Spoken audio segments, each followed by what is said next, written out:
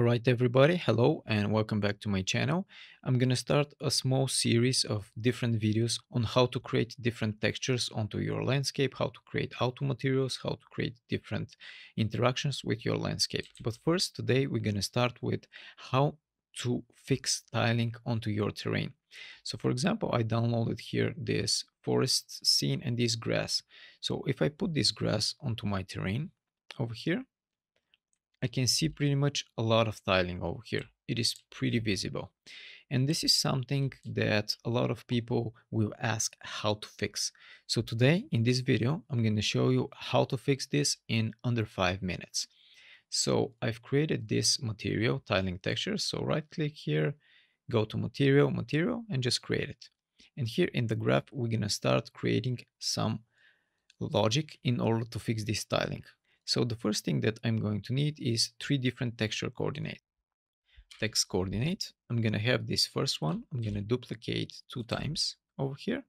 And the next step is we need 3 multiply nodes, 1, 2, 3, with M on my keyboard. And I'm going to connect each of my texture coordinates to my multiply node. I'm going to select those two, Q, in order to align them, Q, all right. Shift A to align them. Perfect. And now to my multiply nodes, I'm going to give them different values for the constant B. So I'm going to choose 0.2. Here I'm going to choose 0.056. All right. And the next one I'm going to put, like, let's say 0.003, something like this. Next is we need texture samples. And here is the magic where it comes. So in the texture sample, I'm gonna click on the texture and search for macro. And Unreal Engine has a default macro variation texture. This is included with the engine. I'm gonna select it and I'm gonna duplicate 2 times this macro texture. All right. I'm gonna rearrange a little bit over here so it can be a little bit more clean. Let me just maximize everything. All right. And now what I'm going to do is I'm going to connect my multiply to the UVs of the texture sample, of the macro textures. Let me align this two, and align those 3. All right. Pretty good. So far, so good. The next thing that we need to do is we need to add to each texture. So I'm holding A on my keyboard in order to add. And what you need to connect to your add panel is the R channel over here. All right. And I'm going to duplicate this one more time. R channel. Third time, R channel. All right. Align them so it can look pretty. Align those 3. And right now for my add, I'm going to select for the B about 0.45 for each B. 0.45. 0.45. All right. The next step is we need to multiply those 2 and we need to multiply them with the original one, the first one. All right.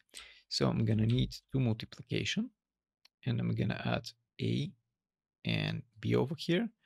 And right now this will go to B, this will go to A. It is pretty easy, pretty straightforward. That's why I'm rushing it. And after we do this, we need to lerp everything. So I'm going to select lerp.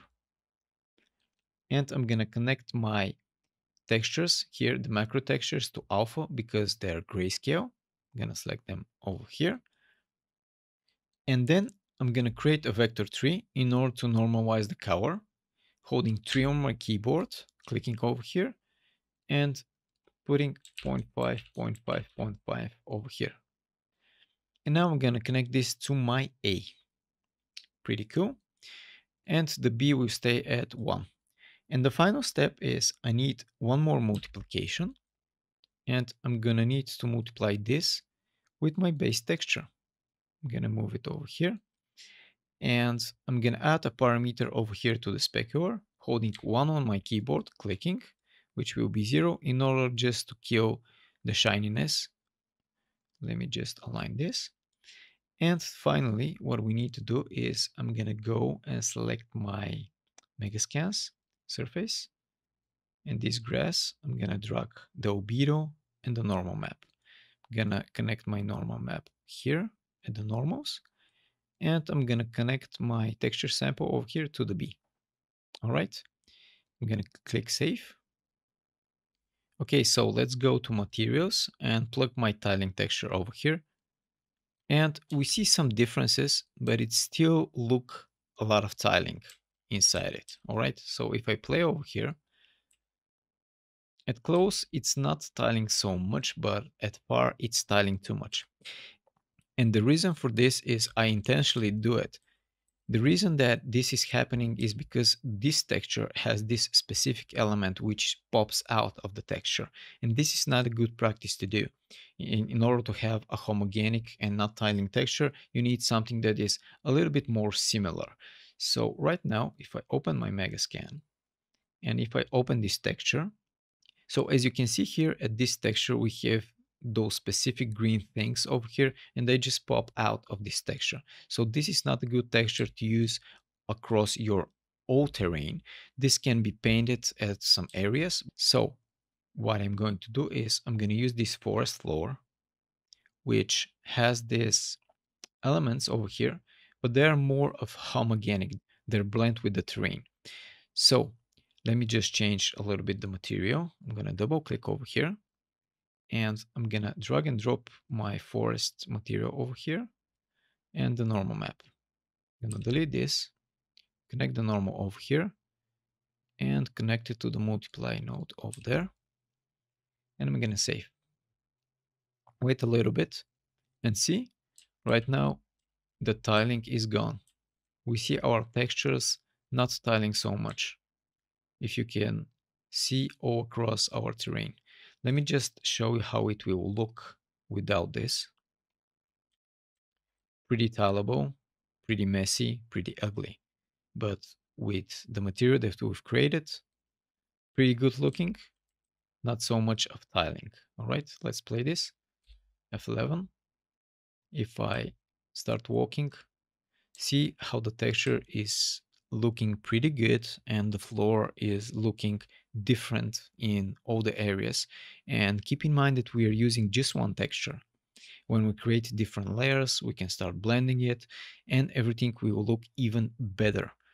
But this is the first step how you can break down pretty simple and pretty easy and just under 10 minutes this styling and how you can break it down. Thank you guys for watching this one. And before I end up this video, I want to let you know that I've created few Unreal Engine 5 courses, and if you find any of the topic interesting to you, you can go into the description below and check them out. And finally, if you want 1 month of Skillshare premium subscription, you can find the link in the description. Thank you guys for watching and happy game development. I'm out.